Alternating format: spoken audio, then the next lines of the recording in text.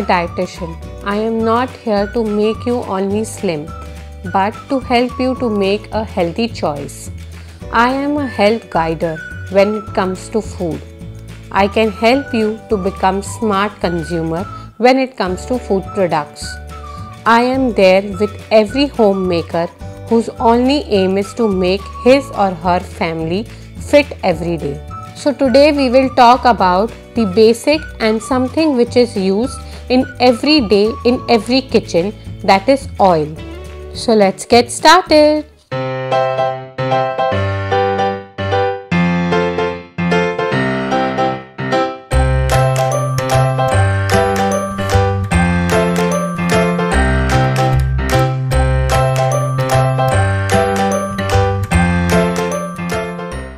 There are variety of brands in market, so many oils. As a consumer, it becomes little difficult as to which oil you should choose, what things you should consider while picking up your oil, because it is something which is needed for everyday basis. And 2018 resolution, that is being fit. So the first thing is to choose a best oil for yourself. So the first thing which should be taken into consideration is the trust towards that brand, and this will be inculcated once you have seen such kind of things like the FSSAI, that is Food Safety and Standard Authority of India label on it, and everything, all details should be written either in English or Hindi.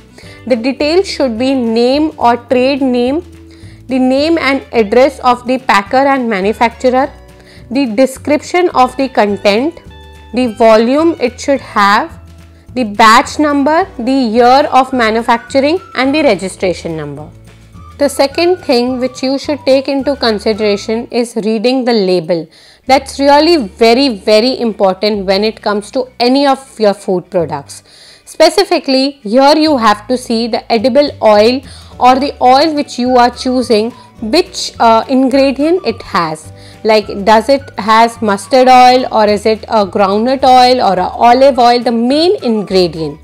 The second thing which you all should always see, that it doesn't have any of these expression like super refined, double refined, extra refined, cholesterol free, soothing to the heart, anti-cholesterol. Don't go on these things, because these are such expressions which are only to exaggerate for the advertisement purpose.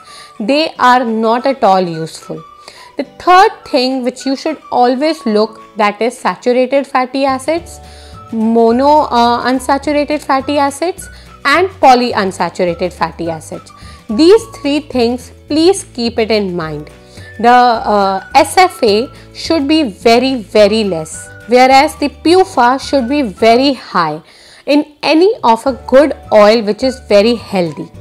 Now the question comes, the quantity, how much oil you should buy for your family.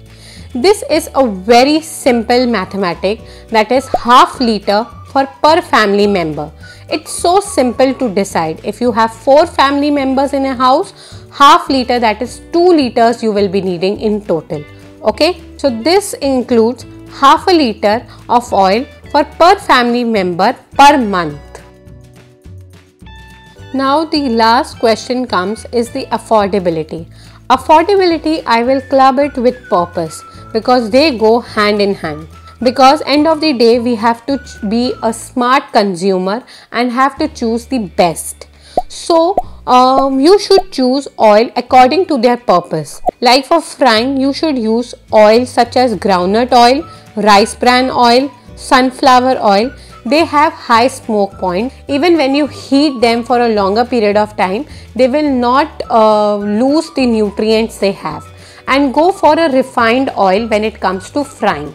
Then comes for salad and dressing or dips. For these kind of purposes, you should use oil like olive oil, flaxseed oil, walnut oil, or coconut oil. I know they are little expensive, so they should be only used for salad and dips. Coconut oil, please keep it in mind that it is healthy, but use it very less because it has saturated fatty acids. And the last thing comes for sauteing and stir frying. For that you can use soya bean oil or mustard oil. Mustard oil can be all purpose oil too, and soya bean oil is new to Indian market, which is really very good. Rice bran oil is new in India, Japan and Korea, and it is gaining popularity also. It is very good in antioxidant and is the best oil used for deep frying. I hope you like this video. Do subscribe to our channel, hit the button like and stay tuned for more and more videos. Thank you so much for watching. Bye.